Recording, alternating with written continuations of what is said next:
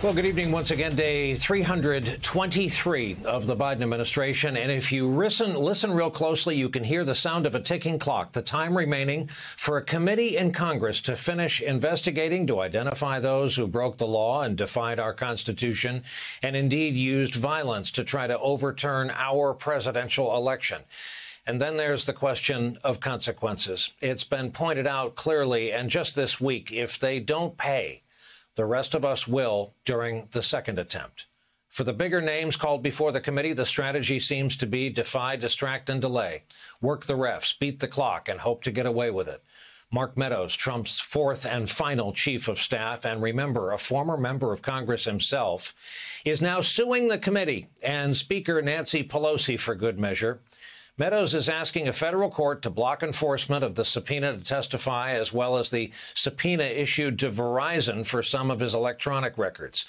Meadows has stopped engaging with the committee. He backed out of a deposition scheduled for this morning. Tonight, committee members dismissed his lawsuit.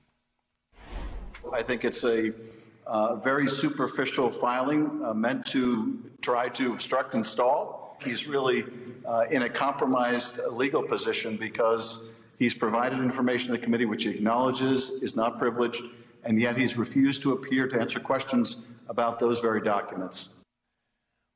In a letter to Meadows' attorney, because that's how they do things on the Hill, the 1-6 committee said they were left with no choice but to advance contempt proceedings.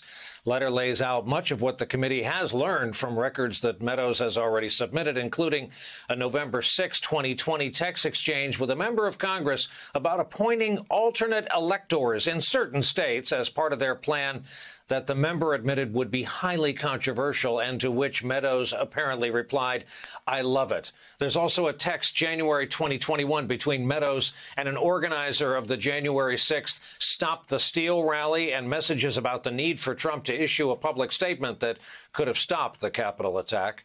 By the way, hard to hide how happy Meadows seemed to be on 1-6, judging from the imagery shot backstage at the rally that ended up trashing our Capitol.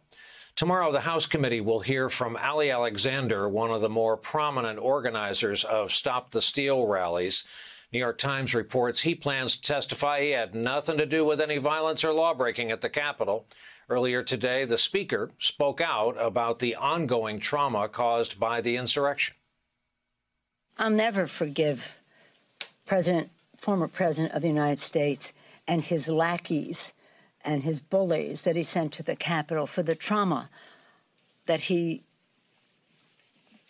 was exerted on our staff. When I saw what it meant to the staff, the way it traumatized them, it was frightening. You cannot erase that.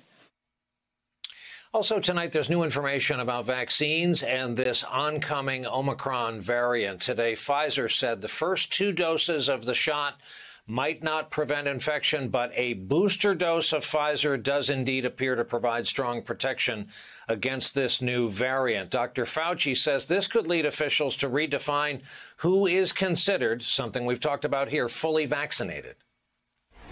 This is something that's on the table, that's being discussed. I don't see it happening immediately, but I think as time goes by and we learn more about the importance of this with regard to the new variant, I think you'll be seeing at least a consideration of this. Tonight, the New York Times reporting over 200 million Americans are now fully vaccinated, so that's something.